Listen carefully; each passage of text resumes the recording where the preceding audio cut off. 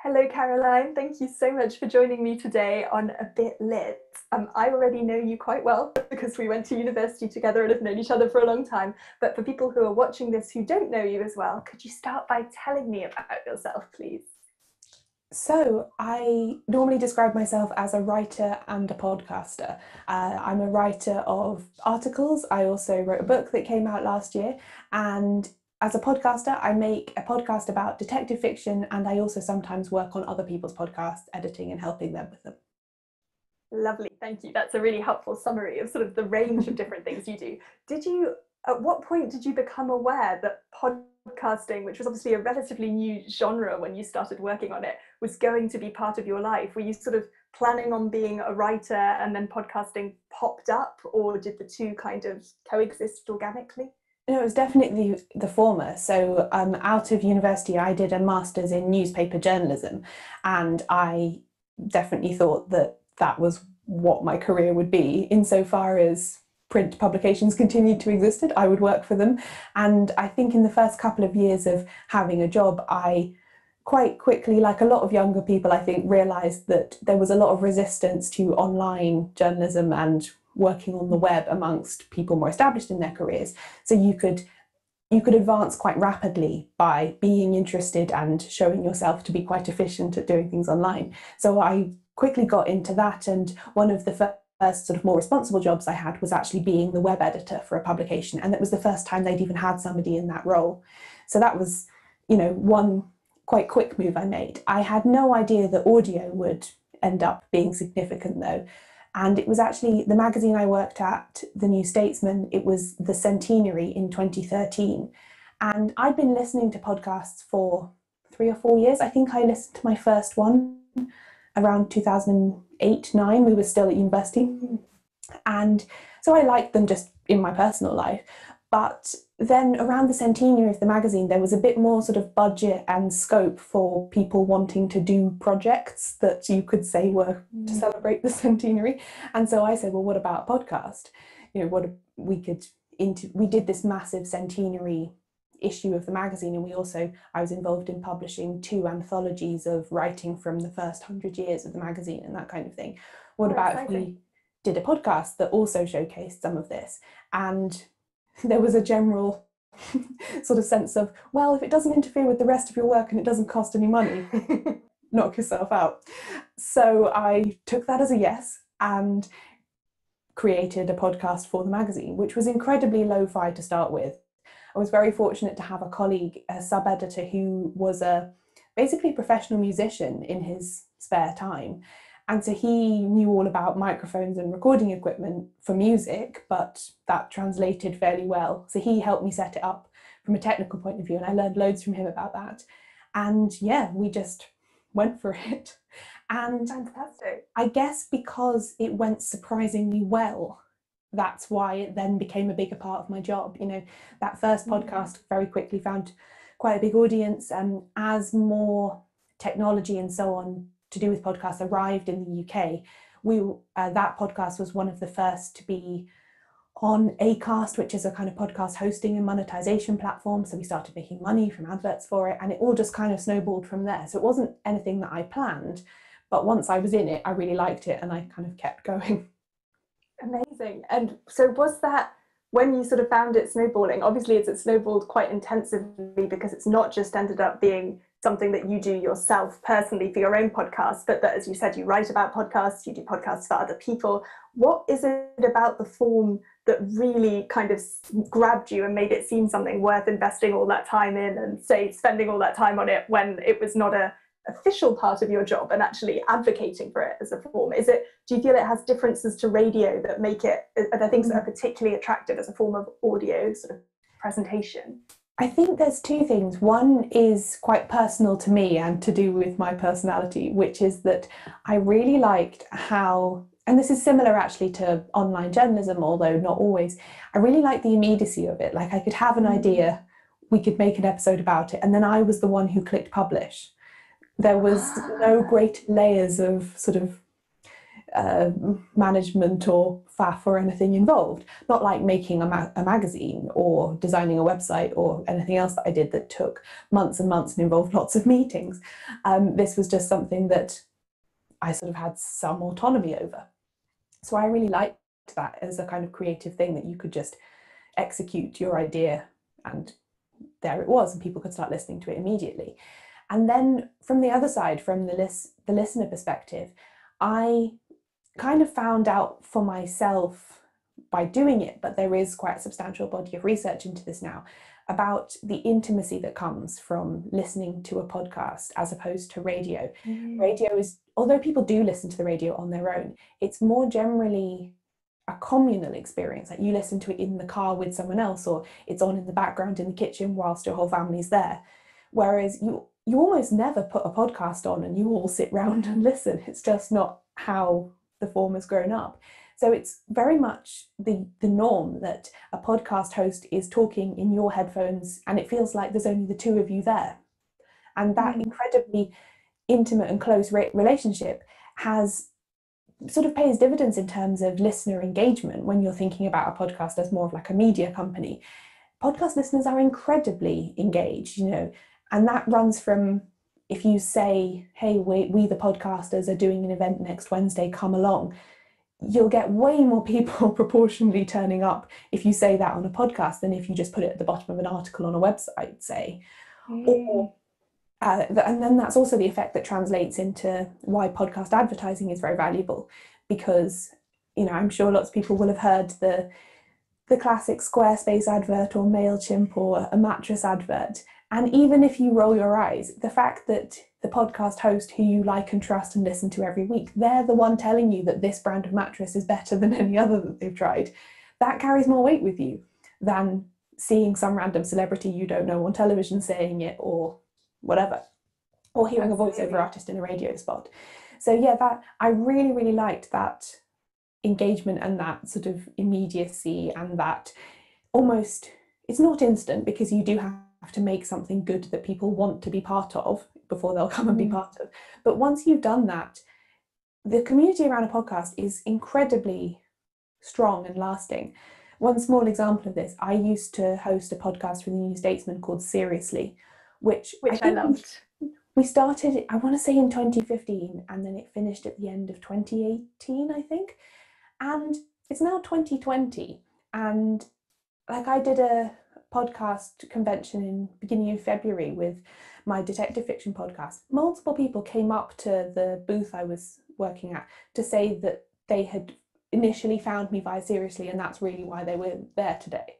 I've had people say that they bought my book because they liked Seriously.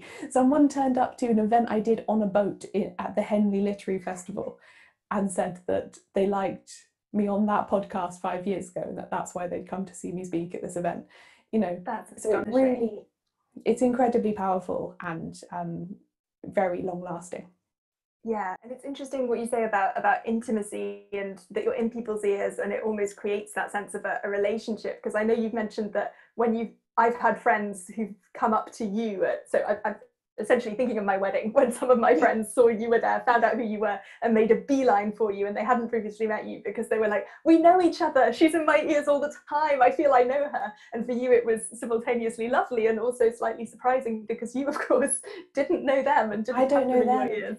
Yeah, it's an interesting effect. That it's the only time I've ever really experienced that, but I'm sure people who are very popular writers or whatever probably have that same effect, where it feels like a two-way relationship, but it's really a one-way relationship because I don't know who's out there listening.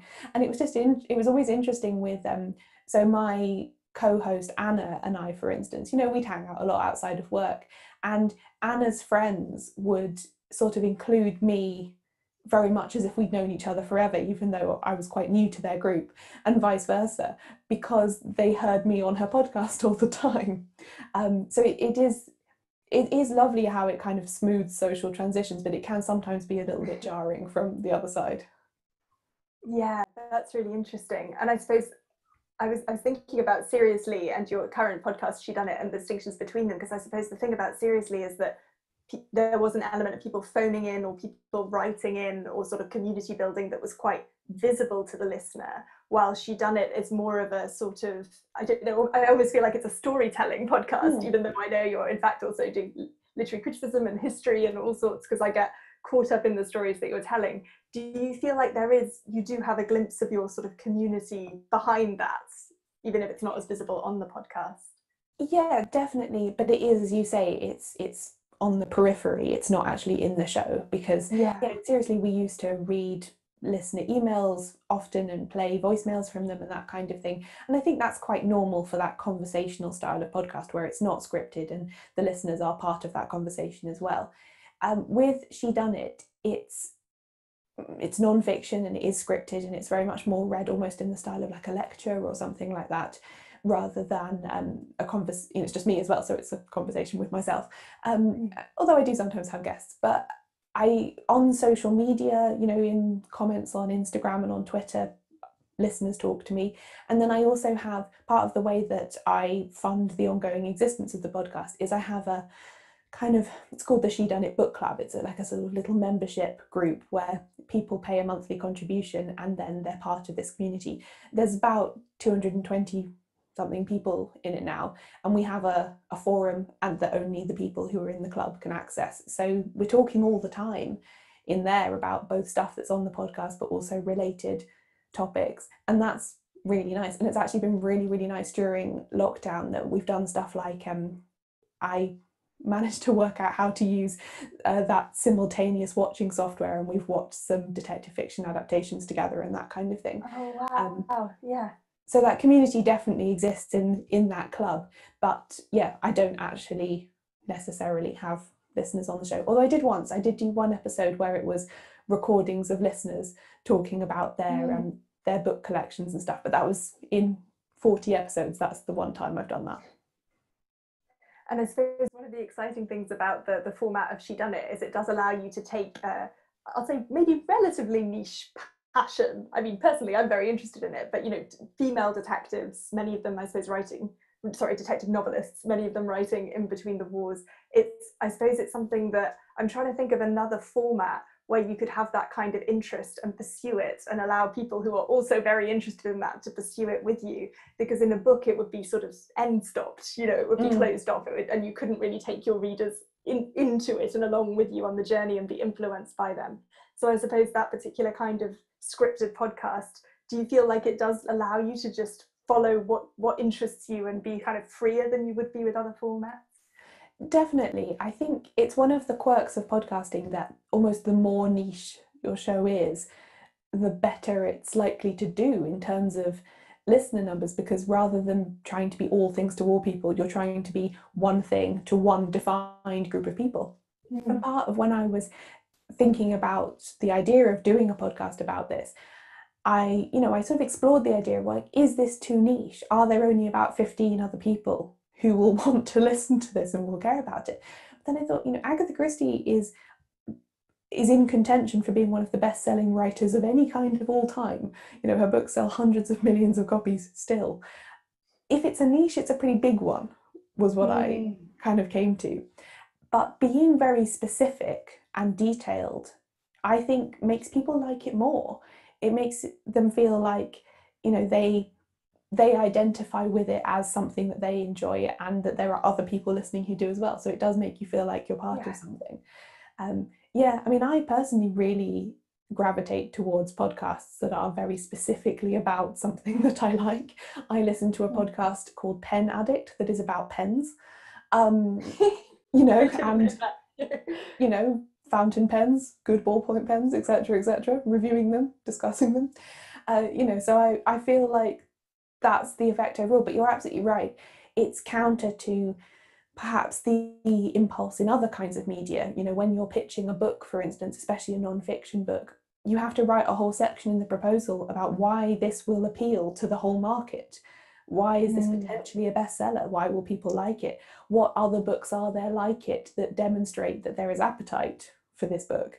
Whereas with a podcast, I feel like almost you have to do the opposite. You have to say like why there's no one doing this and why therefore this podcast is needed. Yeah, that's so interesting. And I suppose what's lovely about your book, which I have here, and I am going to hold up The Way to the Sea. I believe it's now in the hardback as well. I have the hardback, yes. Nice, yeah. But I believe, now available in paperback, right? Came out in paperback at the beginning of March, like a week before the world went mad. Oh no, so you couldn't do all the things you might have planned to do. Yeah. Well, I was actually very lucky that I did most of my sort of out and about book publicity with the hardback. I was very lucky to be invited to lots of literary festivals and so on, which actually meant that I didn't really have much on for this year because no one was going to ask me again to talk about the same book, Yeah. So I did interviews and stuff like this remotely, and I don't think I really missed out on anything. Oh, that's good. Okay, a happy lockdown story. It has been a problem, obviously, for the publishing industry more generally, that bookshops are closed and no events are happening and all that kind of thing.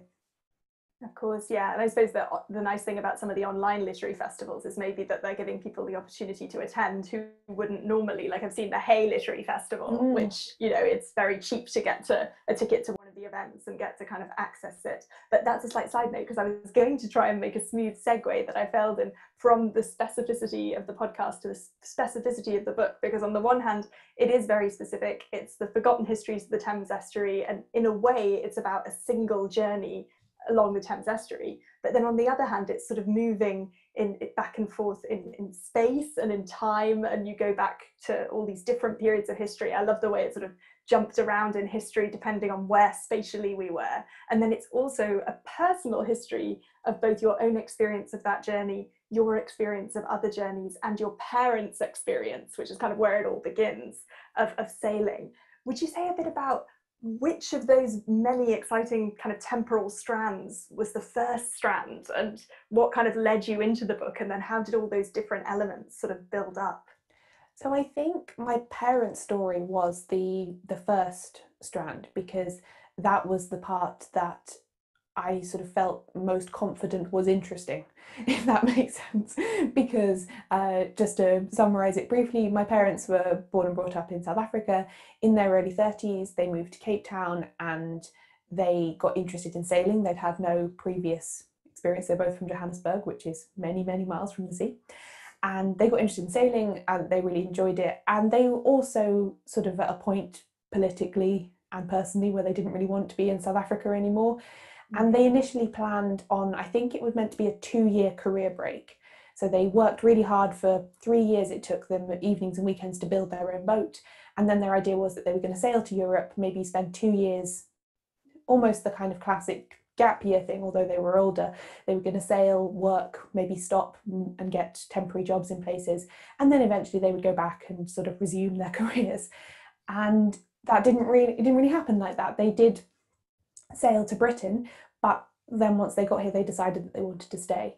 So I grew up, my sister and I were then born once they'd settled in Kent, and I sort of grew up with this story of, and it's not as overt, obviously, as it would be for anyone who was not white or anything like that, but my parents are demonstrably not British. They don't sound British, and I think in some of their sort of preferences and habits, they are obviously not brought up in England.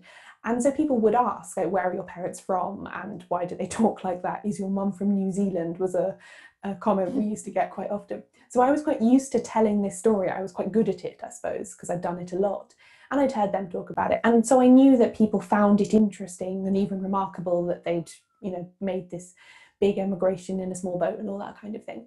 So that's it is remarkable, yeah. So that's kind of where I started with that. That is an interesting thing that I think people would like to know more about. And then everything else sort of built on top of that, I suppose.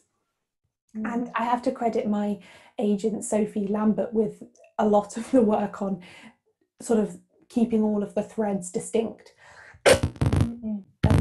She was very, very good at helping me with that, because my first attempt at sort of writing the first chapter was incredibly muddled, and I didn't really know how to keep them distinct so that the reader could tell what was happening. Yeah, that's interesting. I hadn't thought of that, just the literal challenge of jumping about in time, of having kind of narrative threads that the reader can follow, while also, because I suppose one of the almost the arguments of the book is that places and that the river on the one hand is always moving and always changing, and on the other hand it holds on to things, and things can be kind of uncovered or rediscovered. And so I guess trying to keep the sort of almost the archaeology of the book at the same time as having that propelling forward narrative of your story, rediscovering it now, I can see how those are lots of threads to untangle. Yeah, I discovered in the writing of it something that I hadn't necessarily really noticed. I'd enjoyed that in other books that I admired, but I guess not having tried to do it myself yet, I didn't quite understand the craft of it. But you do have to be very organized about making sure that you are constantly keeping all of those different pots on a boil, as it were, and that you're not flipping between them too much, but you're also what's the word? You're also kind of giving people enough of each one all the time to feel like it's engaged, without giving them kind of whiplash of being like, okay, now we're in the 5th century, and now, oh, hang on, now it's today, and oh, now it's 1985 again, and that kind of thing. Yeah, absolutely. And I guess another challenge must have been, because obviously as a journalist, you're very used to telling stories and telling other people's stories and telling stories from the past. How hard was it to turn that lens sort of on yourself and your own family? Did it feel vulnerable or strange, or did it seem like just an extension of your normal process? No, it definitely was very strange to me, and I thought that this book was way too much about me. That was my big fear about it, that it was, and I'm not, famous or particularly remarkable, and that therefore, why would anybody want to read this book that was mostly just about me? But then one of the review of the book that I liked the most was the one that Aditya Chakraborty did in The Guardian. And in it, he made the point that there is actually page by page almost nothing about me in this book. That he pointed out that, I think he said that there's the section about the Magna Carta is longer than the section about me having cancer, and that he found it wasn't, and he wasn't saying it to be critical, but he was just saying it's kind of an unusual thing to find in a memoir, that there's actually very little of the person directly in the book, talking about themselves. And that, I found that so enlightening. It made me really reconsider it in that light, that although to me, as someone who had spent 10 years and been trained to not write about herself, it felt like I'd done a lot of it. Actually, objectively, I hadn't. So that was a really interesting revelation. Yeah, and that is fascinating that you experienced the book like that, because reading the book, I felt very aware that, there were some lovely, tantalizing glimpses of you and bits of your past history, but, and there was a lot, there was obviously the story of your parents, but I felt that, I was always like, oh, exciting when you popped up, because I similarly felt like, that definitely wasn't the focus. But it's interesting that he used the word memoir, because I think generically it's a really interesting book, because I feel like in terms of new genres, the podcasts that you've been drawn to are a very new genre. But then I also feel like this, it seems to me, and correct me if I'm wrong, that it's sort of narrative nonfiction rather than memoir specifically, because it's telling true stories as a narrative without, as you say, your narrative necessarily being the key strand. And were you aware of that as a relatively new genre you were writing into when you were writing it? Was that the kind of genre you had as a model, or were you thinking about it in terms of a memoir where you were kept receding, or a history book, or? No, I think you're right. That is definitely how I would characterize it. And I think I first encountered that term narrative nonfiction in relation to sort of American long form essay writing, actually, in the work of people like Leslie Jamison and so on, which does do a good job of sort of putting the writer in the piece, but not being autobiographical completely, if that makes sense. And so that's absolutely how I thought of it.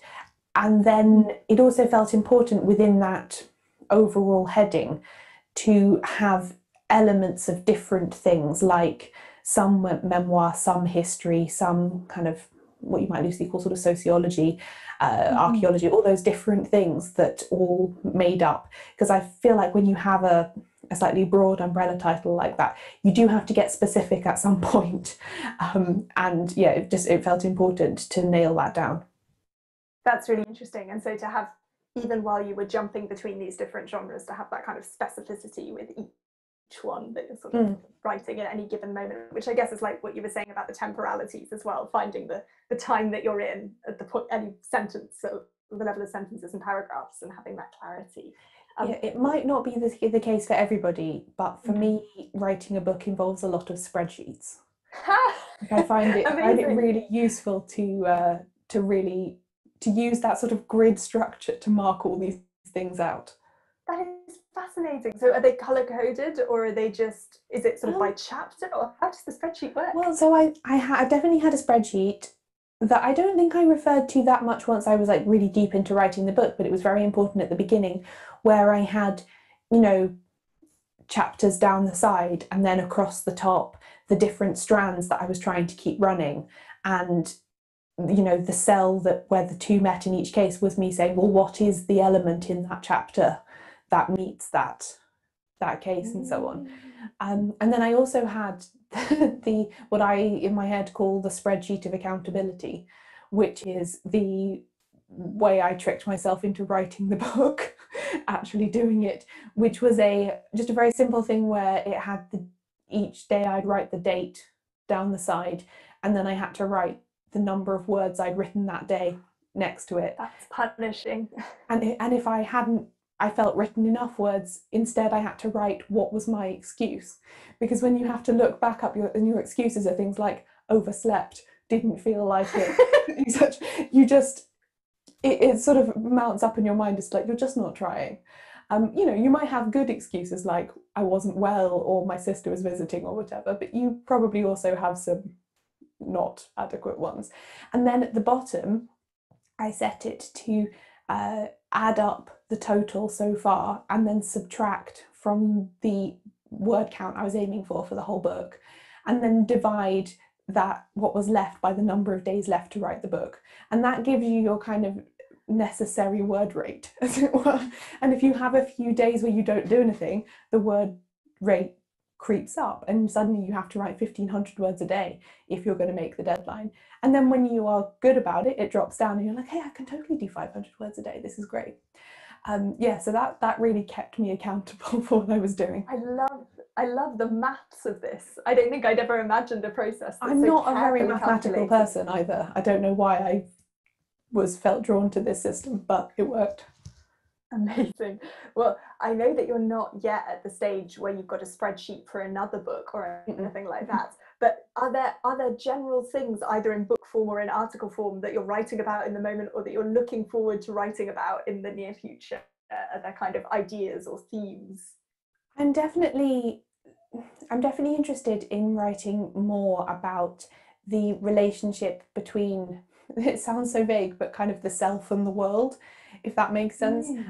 I've sort of become so aware recently that the way I think of myself is not necessarily how I always present, I think. Oh, that's fascinating. And so that's a kind of difference that I want to explore. Yeah, that sounds vague, but I'm not very far on in my thinking with it yet.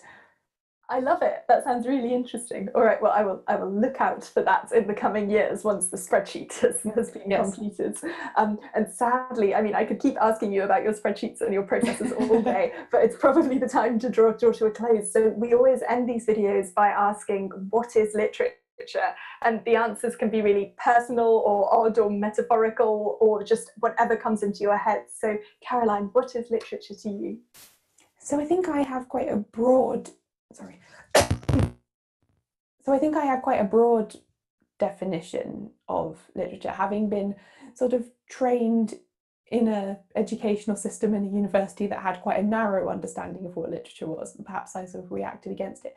But I think I've always thought of it as work that makes you feel something, works that make you want to respond to them, that have enough ideas and so on in them that you think about them for days and weeks and years, which is not, and I also don't think that it's necessarily a value judgment so much, because I think there are definitely categories of books and art and so on where you absolutely enjoy them and you get a lot out of them in the moment, but they don't linger.